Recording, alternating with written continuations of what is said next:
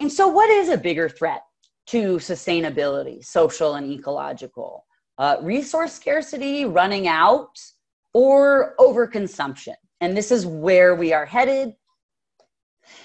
So this brings us to sort of a new topic, which we'll start and pick up with after the first exam, culture of consumption.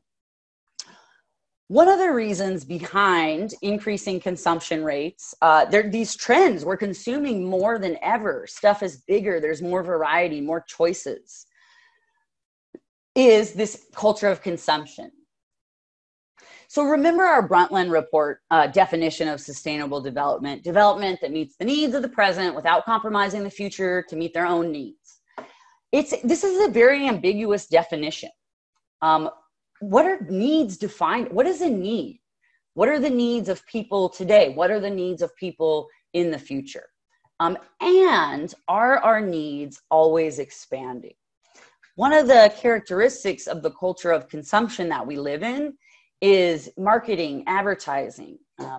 People with lots of money have a vested interest in convincing the broader population that you need this or you need that to truly be happy, right? Of creating ever expanding needs and wants and desires. Our economy literally runs on consumption. That's what you hear when politicians are talking about economic growth and tax breaks for the wealthy. It's to sort of cut people a break so they can spend money and stimulate the economy so they can go buy stuff. And so a key question to sort of keep in mind is why do many of us in the US need things that go way beyond human necessity? And so what is your most important need? Not that, but is it food? Is it water? Sex, reproduction, sleep? Probably all of us need a little more of that right now. Excretion, an iPhone, right? What is a need versus a want versus a desire? And these often in the US get conflated, right? Wants versus need. What do we actually need? And why do so many of our needs here in this country go way beyond human necessity? Let's look at some trends around consumption.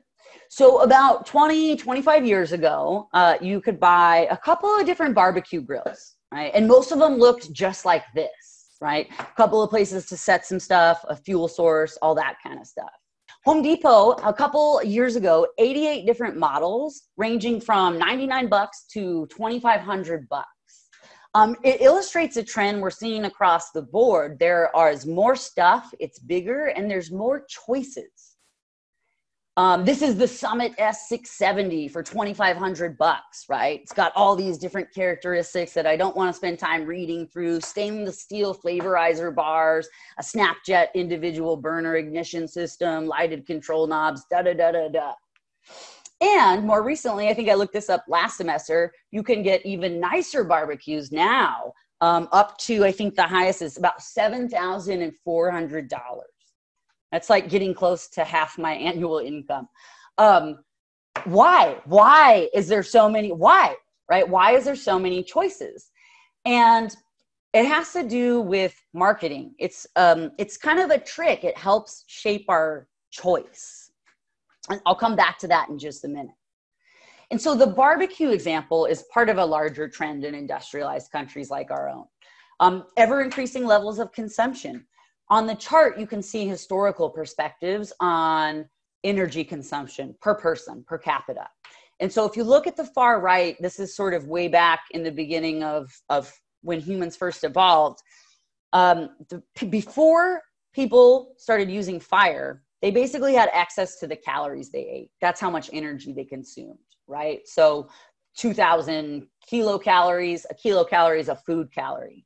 About 2,000 calories, that's your daily energy requirements or something like that. The first fire users, like 1 million years ago or so, they used about 2 times as much energy, burning a little bit of wood, which releases heat, also for cooking.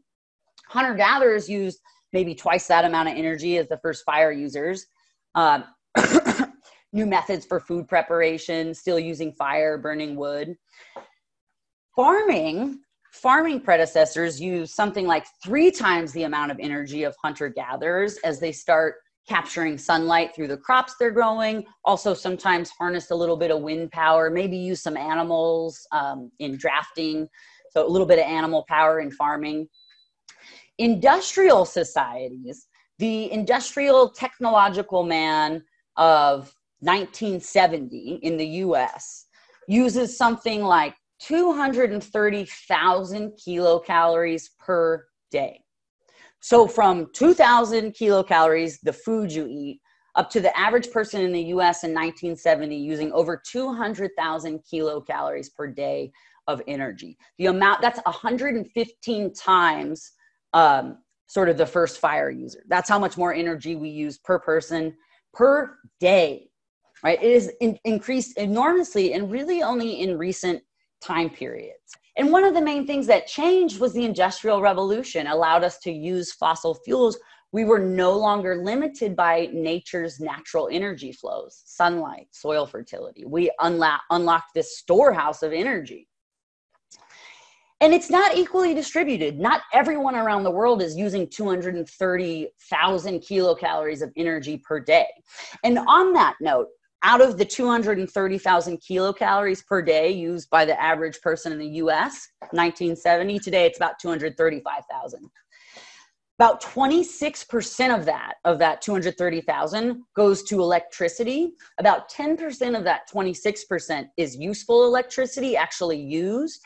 16% of it is lost through inefficiencies in the system. And it's not equally distributed. From your reading for today, Bodley talks about in 2003, you had 10%, just a tenth of the global population using almost half of the global energy budget, almost half the energy on this globe. Even though the average US person uses 235,000 kilocalories per day, the median per capita consumption globally is only 24,000 kilocalories. So 3 billion people are using less than 24,000 calories a day, and 2 billion people are living on less than 12,000 calories a day in terms of energy use. Too many people and not enough resources, or do we have a distribution of consumption problem? Things have gotten bigger. There's more choices than ever. When cars first came out, there was a couple different maybe models at some point, but nothing like the variety we have today. Does anyone know why SUVs were originally created? Does anyone know the original reason for the creation of the SUV? SUVs were designed for people that lived in areas that were rugged, that were difficult to get to, that dirt roads or maybe rocks or what live in the mountains. And so it was designed for these people to actually get home and leave their homes. Everything else was sort of tacked on after as part of marketing. And, oh, look, you can have this convenience, space, luxury, you can carpool, you can do all this other stuff. It was just a way for people to actually get where they lived because they lived in rugged terrain. But then you can sell them for all these other reasons, right? And they're safer in traffic and you can see over people and all this other stuff that came later. Houses. On the left, that's the average single family home being built in the 1950s, about the size of it. 50 years later, this is the average size of the single family home in the 2000s, right? Is this progress? Portion sizes. When Coca-Cola first came out, it began, and so the cup on the left is the original size, portion size of Coca-Cola, about 6.5 ounces. And they don't really make, I guess they make little tiny cans now, but for a while that size wasn't even made anymore. Then it went to 8 ounce to 12 ounce, and then even the bottles, the 20 ounce, the 2 liter. Earlier on in the 1900s, there wasn't different sizes. If you wanted popcorn, you ordered a popcorn. If you wanted fries, you got fries. If you wanted a soda, you got a soda. You didn't get a pick between a small and like a super gallon, ultra super size. And this different sizes emerge from a marketing trick, essentially, to get people to consume more, meaning buy more, meaning increase the profits of the company selling this stuff. And so I think you'll actually read a little bit about this in a few weeks. There was this guy that owned a movie theater. This is back in like the 40s and 50s, I want to say, maybe even 30s. I don't know. I'm not that old. He was, that's where they make all the money, right? The concessions, the popcorn, the overpriced soda, not the movie ticket. And so the owner was trying to figure out, how do I sell more popcorn? And he can see people, licking the bottom of the popcorn bag. He knows they want more, but they won't buy another one, right? And they so tried some different deals, buy one, get another one for really cheap or whatever, but people would only buy one. So the social scientist gets hired and he's doing research on how to get this guy to be able to sell more popcorn. And what the social scientist said, I can't remember his name right now, it's something he called like the gluttony principle. And so people, this is just the results after talking to people, what he found of why they wouldn't go back and get another popcorn. They felt piggish, if you will, or sort of gluttonous, like you already had your one serving and then they almost like shameful to go get a second one. Social perceptions, right? But if you can sell someone in one sale a larger portion, they will buy it. Right. And the same people at McDonald's sort of licking the crumbs out of their fry bags. They can tell people want more popcorn, more fries. They won't buy a second one because it makes them feel like gluttons. And so the researcher told the popcorn guy to do this. He didn't do it for a while. Eventually it got instituted and made him a ton of money. This is where the different sizes, this research eventually made its way into McDonald's. And this is where the different sizes come from. And so for those that just pretend this is something you drink, maybe you don't drink soda and, it's probably good. Pretend it's kombucha or whatever, vodka, whatever. Who would buy sort of the smaller one versus the larger one, and why? Usually a larger size is a better deal of the price. Exactly. And so it costs the company fractions of a penny to produce that larger size. That can versus that 2 liter, it costs them literally almost nothing. But the consumer's paying another 16 cents or 60 cents or $1.25 for that. So it's a better deal. They're getting more than they would for less of a price than if they bought the smaller one.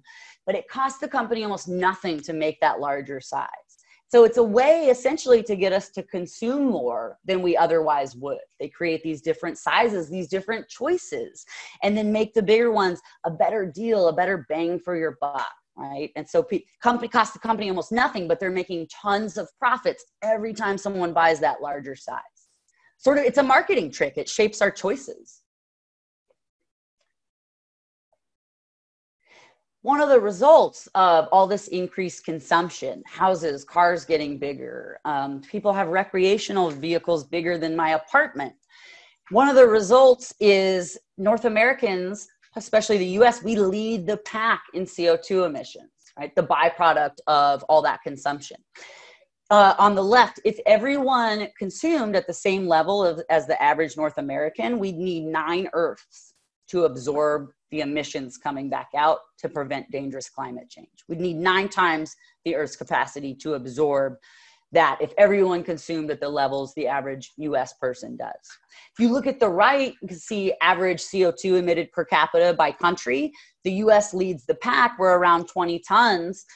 China on average is around 4, maybe 5 tons today, but their population is much larger than ours.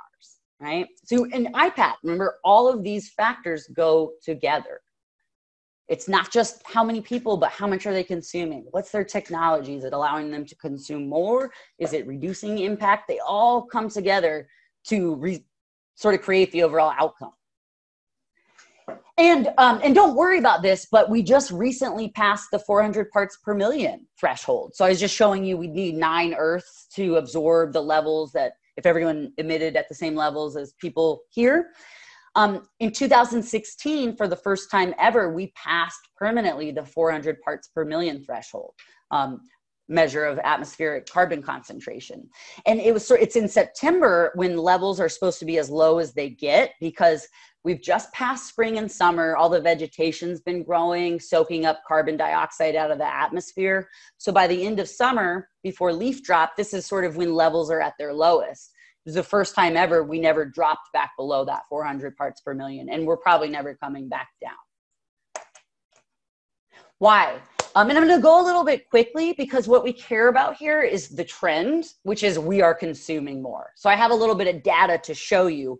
Don't worry about the particulars of this graph. We're driving more, not just for work and other things, but also recreationally.